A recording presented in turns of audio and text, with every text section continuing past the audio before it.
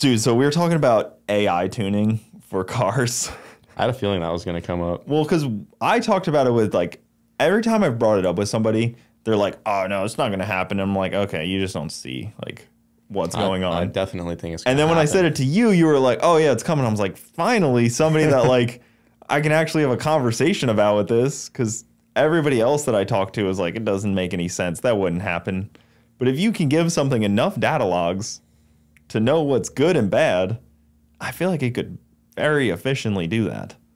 Yeah, I mean, the AI stuff's proving that it can be very useful. And yeah, when it comes to, it's one, like they're trying to make AI control like emotion and human response and feel like a real person you're talking to, this and that. But when it comes to just tuning numbers and data, Yeah. and if it can go back and, just build up a database of what works and what doesn't and where things should be and where they shouldn't be, then I don't see why they couldn't implement that into tuning software. Yeah, if you have enough data points on your car, like something like Mullet has a ton of data points. Drive shaft, everything, like it can have like all kinds of things that my car doesn't have, shock sensors and like every wheel speed, traction controls and stuff like that. Like once you have enough data to give it, I mean, there's no reason why it can't interpret that data 1,000 times faster than any tuner. Yeah, no, and it will do it to the best of its cloud of knowledge of what works best. Because like AI is just like ChatGPT is it's just our collective information on the internet everywhere, and it just browses that, scans it for the best answer essentially. So if you're saying my shocks did this on this pass, how should we tune the suspension to? I mean, that's more of a physical thing. Yeah, that but if have it to could tell you to do, tell you what to do, yeah, because it might have to. It should say, well, based on these, thousands of other people that are also using the soft, because it's going to take a lot of people using it to make it work. Yeah, if one person uses it, it's not going to know what to do. But if it has a collective kind of cloud, and that's where the issue could come into, where people don't want to share their secrets and stuff like that. But if they let everyone share what works best and then build a software off that, well, that's where everything. That's where like one tuner in particular that maybe tunes a lot of, LS Fox bodies. He can compile all of his data into like a personal, basically, network for his own tuning. And when he uploads a tune, it could kind of scan every other data log. It knows all the other data, and it could kind of pinpoint to get to the best example based on his own experience. And then you have your own like proprietary deal going instead of like an open source to anyone. Yeah. And I mean, even if it didn't have to be smart to make the decisions for you, it could just be a tool to where it says, when I'm in boost at these boost levels, I just want it to see this AFR the whole time. And you floor it, and in real time, I mean, just in a couple pulls, it can just sit there and scramble all the numbers for you in real time and reach your target. Even though if it's the number you want, it might not be the best, but you tell it, make the car run like this at this RPM, and it can just do it for you way quicker and more efficiently. Well, especially if it's reading like small things like, transmission converter pressure and things like that, and then also like has things like coolant pressure, so like it can know the health of the engine, and then you have like crankcase pressure, but it's also would be sampling from your first dyno pull and what that did versus current and how different it is. And like even like the Coyote guys, they know, they measure their chains and they can know the stretch on the chain when to replace it. So they check like their first pass and the chains were this stretched.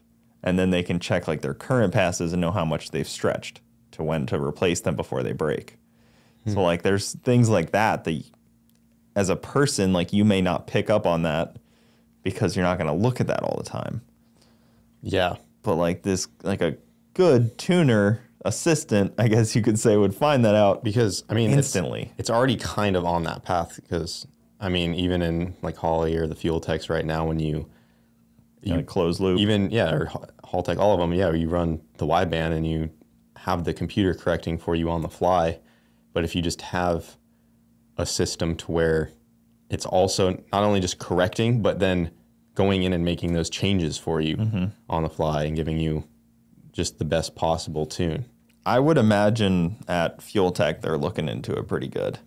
Yeah, Anderson said that they've thought about it. I don't know how deep they've dove into it, but yeah, that would be a cool one to hear from somebody that I think like him. Yeah, he really if drag knows. racing continues to go on for years to come, then I think it's inevitable that a company, especially like them, they're getting a lot of traction. They're going to always push to innovate the next thing. That one of them is going to find a way to incorporate AI with it, because that's what every company is doing right now, is finding out how AI can help streamline their efficiency and make things just work better. If anything, it would probably start in like a Formula One or a NASCAR where they have, that's probably some $500 million a year. Yeah, us home built guys, we're just gonna get the freaking the scraps of what's left of that. But because if you look at like they're gonna get all the good shit. Yeah, because if you look at like Formula One technology, that stuff is insanely high. Forget the drag racing. Yeah, you look at Formula One, if they can start scrunching numbers after every lap and they see what was our best lap. Well, they're live tuning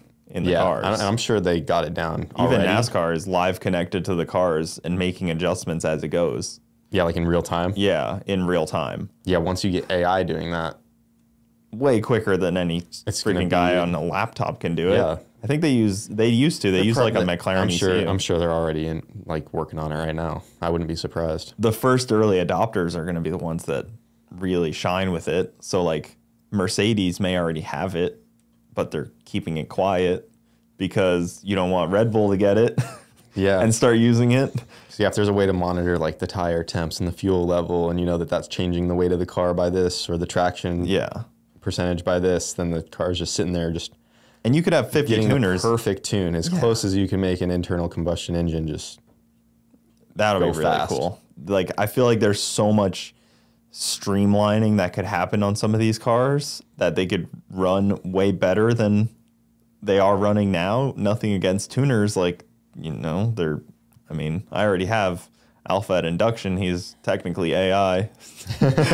So I don't know if he's going to mess with your car at all.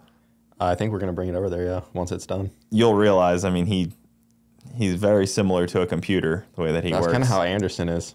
Like at Fuel Tech, he's a computer. I think that's how tuners usually are. They just know formulas and conversions like right away. Mm-hmm. I need to convert this to this, and he just whips up a little computer.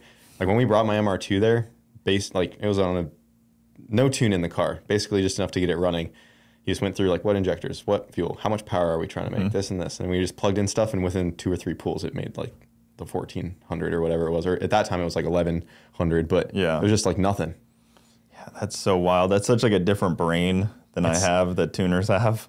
Yeah, like they just put the numbers in for what it should theoretically do, and it performed. It wasn't the trial and error phase like I'm used to, where it's breaking up, sputtering, like, oh, let's add a little fuel in this spot. It's like, no, they calculated out the whole table before it even was a thing. Yeah.